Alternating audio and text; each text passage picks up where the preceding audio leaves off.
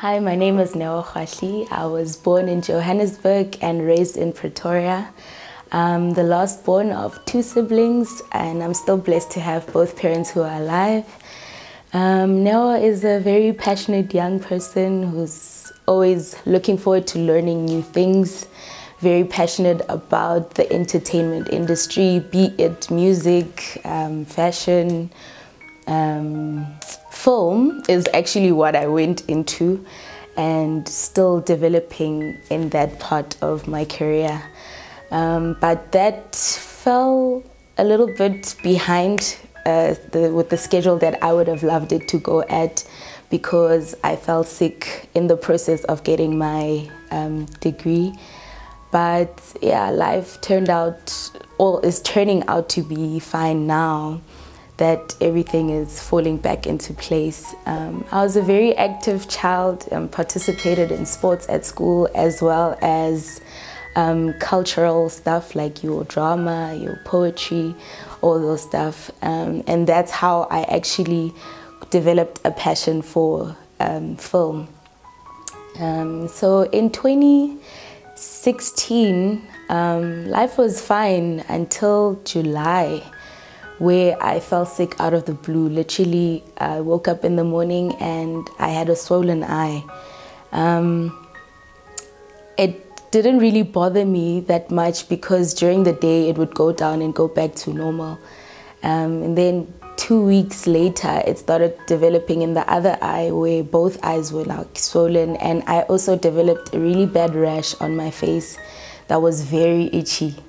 And it spread onto my hands as well, because I think I was scratching, so eventually it spread onto my arms, onto my hands. So just as I was trying to figure out what it was, I went to my optometrist, because I wear spectacles, so I didn't think it was such a major thing. And then I got transferred to an eye specialist, who then diagnosed me with allergies. So I was put on treatment for 3 months, but nothing was getting better. I kept getting worse, and the rash continued to spread as well onto my skin. It was a very itchy rash, so as soon as you start scratching, you never stop. And once you stop, that's when you realize that you've scratched so much that you're even bleeding, you know. So I then went to a dermatologist, and as well, the doctor diagnosed me with allergies. And I was apparently I was allergic to pollen and dust. But funny enough, it was winter time, you know, and during winter there's no pollen. So it was always a question in my head, or how can it be pollen, you know? But then I didn't really mind it, but got to a point where the rash had spread onto my chest and onto my back, and the swelling in my face still kept getting worse.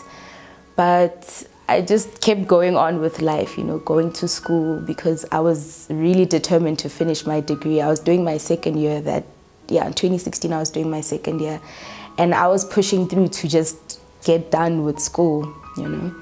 And then things started spiraling out of control, really, were around September, where I felt a bit fatigued in my body, and I didn't know really what was the problem, you know. So I thought I was gaining weight because I was really swelling all over my body. So I joined the gym, and I thought, yeah, okay, let me start a diet and things will turn out to be fine eventually.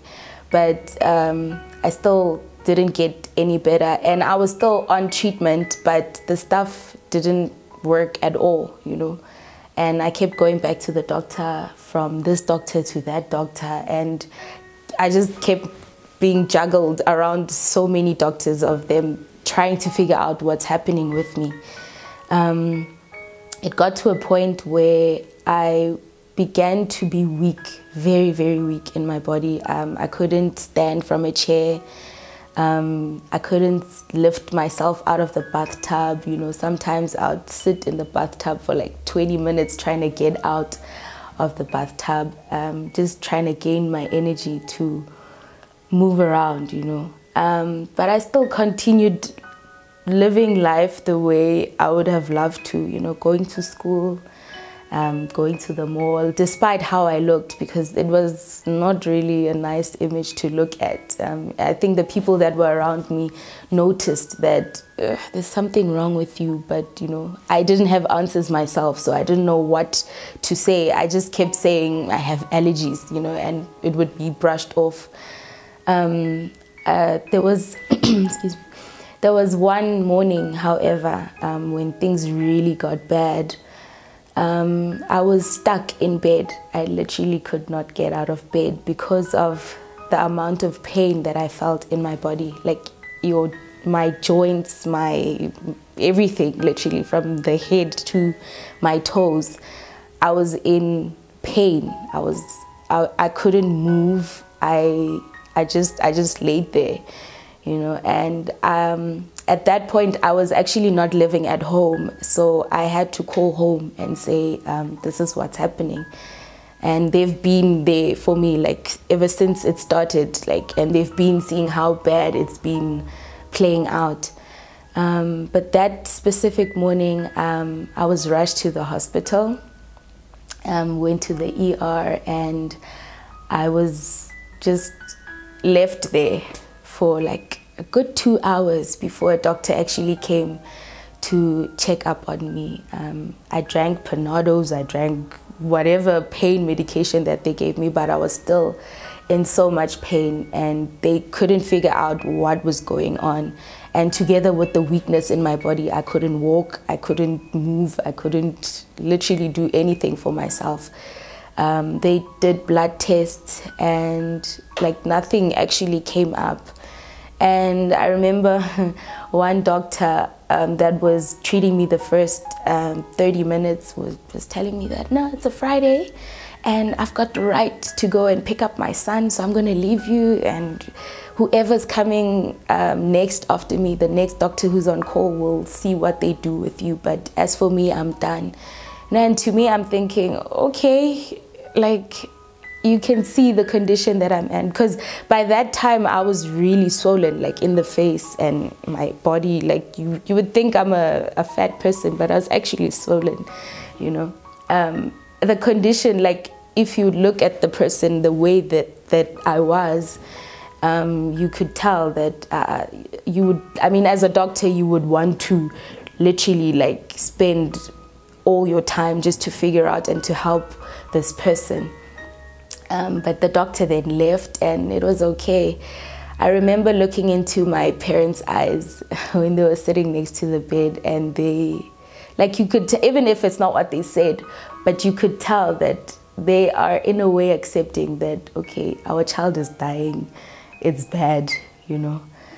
But the next doctor came and there was hope, because he found then a specialist that we were referred to, that we were supposed to go back on Monday morning. So Monday morning we came back to the hospital in hopes that, you know, finally we'll figure out what's happening with me. And then we got to the doctor's office and we were turned away by the doctor because it was around November, so most doctors close their offices and they don't take in new patients until the following year.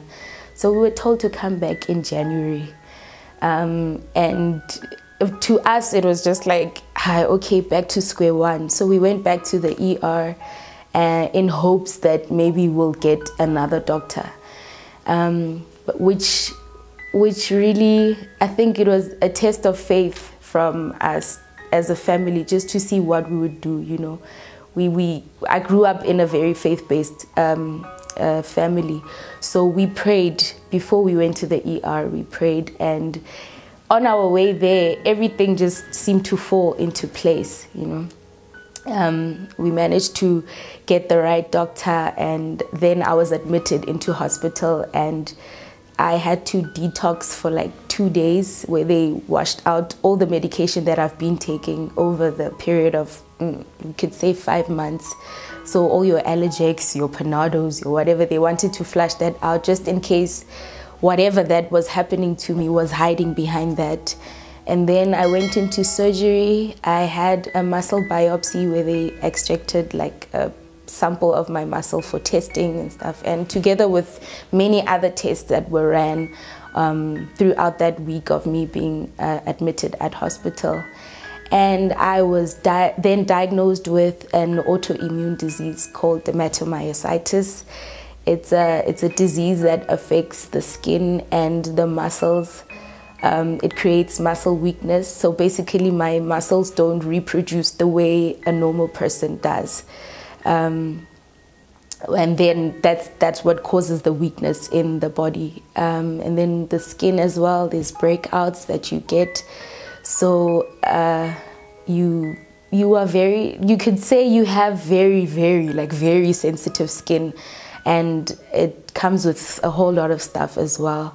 So in the beginning of 2018, I then started off with the treatment that I was put on. So it's immunosuppressants, so it suppresses the immune system so that the immune system doesn't fight against itself, because that's what basically causes the disease. The disease is unfortunately incurable, so it's a lifetime thing, you know, and the cause as well is still being investigated. Like the doctors are still trying to figure out what is the actual cause of this disease. So I think the most, even though the physical part of me is getting better, like the outer part of it is getting better, but it's more of an internal disease, you know. So having to live with it now is a challenge on a daily.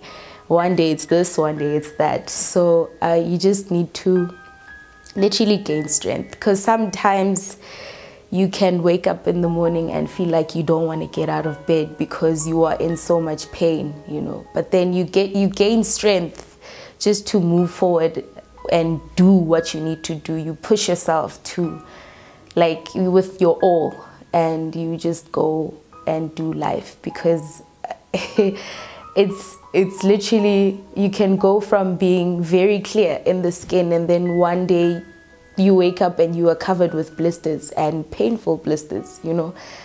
Just a few months ago, actually, I had a breakout where my skin was, it sort of felt like my skin was thinning. So even the slightest touch of whatever, maybe a face cloth or something, my skin would tear and it would bleed. And then again, you have to look out for infections and stuff like that, you know.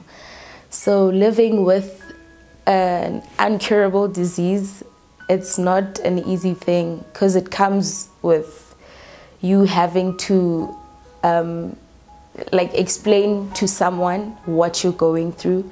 When you go into public places, because of the muscle weakness, you need to be aware of your surroundings. Am I going to have to walk long? Am I going to have to climb upstairs? Am I going to have to, the chair that I'm going to be sitting on, is it too low? Is it too high? You know, you're just constantly thinking of your surrounding areas. Will I be able to do something? And it gets frustrating at times, because you know that you are capable of doing it, but because of the condition that you are in, unfortunately you can't, you know. So basically my immune system is not fully functioning. A normal immune system would fight bad cells in the body, whereas my immune system fights itself, so the good cells. So the accumulation of the bad cells in the body, that's what causes me to be sick. And the medication that I'm on is to suppress the immune system from working completely, so that it doesn't affect my body. So I take about 12 tablets a day just to survive. But the tablets as well, they come with its own side effects. They cause the skin to be sensitive to the sun, so I can't be in the sun like at all, unless if I'm under an umbrella or wearing a hat. The pills also cause skin thinning, so my skin automatically is like super thin, hence it's sensitive, and it causes cramps in the body. It causes my weight to fluctuate, so one minute I'm gaining a lot of weight and then one minute I'm losing a lot of weight. So then it's overnutrition and malnutrition. It's just a whole mixture of things. It causes my vision to be blurry. Sometimes I can't see. Yeah, it just causes a whole lot of things that you deal with on a daily. But with God on my side, and I think with prayer and the support that I get from everyone, be it friends, family, it really pushes a person to pull through every day, and as well as the achievements that I personally want to achieve, you know. It just gives me a boost, you know, to say, yes, you can do it. Painful as it is, you know, scary as I can look from day to day, you know. But yeah, a person pushes through, and yeah, I think eventually, I still believe that as much as they say it's an incurable disease, but the faith that I have in God, I truly believe that one day I will be healed. With the whole breakouts on my skin, there's a lot of scars that I have to deal with on my body, and having to love myself the way I am now. And from being a girl who had perfect skin all her life, even during puberty, I didn't have pimples, I didn't have, you know, and now having to deal with scars on my hands, on my back, on my thighs, you know, I can't wear shorts because it's not a pleasant image to look at, you know, but I have to deal with it and live with it, because I don't want to say it's the new me, but hey, it really is the new me.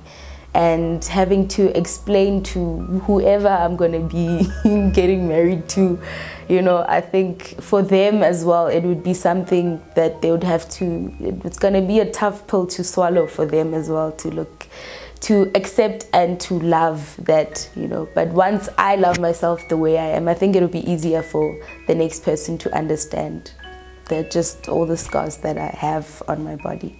Hi, my name is Neo, and I've been through the most.